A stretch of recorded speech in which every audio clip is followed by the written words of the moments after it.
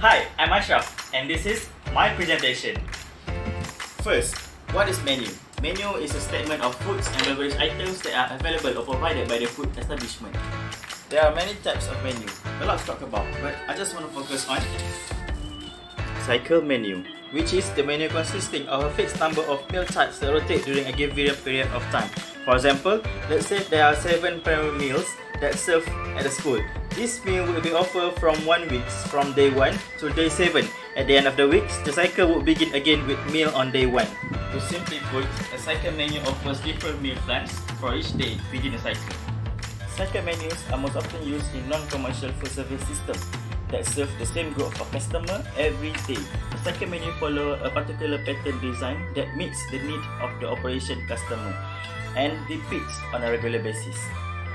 The criteria is simple. A cycle menu is a series of menu that is repeated over a specific period of time.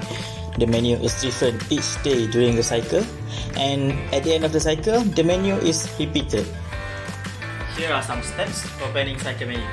First, gather menu planning resources such as recipes, product information and everything. Second, decide on the length of the cycle. The cycle menu should be at least 3 weeks. Plan the main dishes first. Try to include different main dishes. And lastly, add foods to go with and complement the main dish.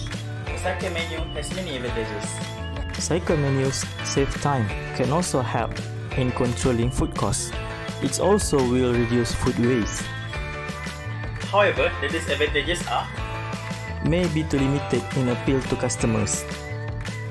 Menu cycle may be too short. May limit the chef's creativity and originality.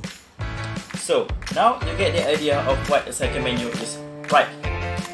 This type of menu is well established in healthcare, school canteen, cafeteria, or hospital meal.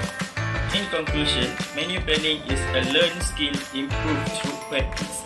Effective menus are critical to the health of food service operation and serve as a driver of the business. Their importance to a successful food service operation cannot be overstated.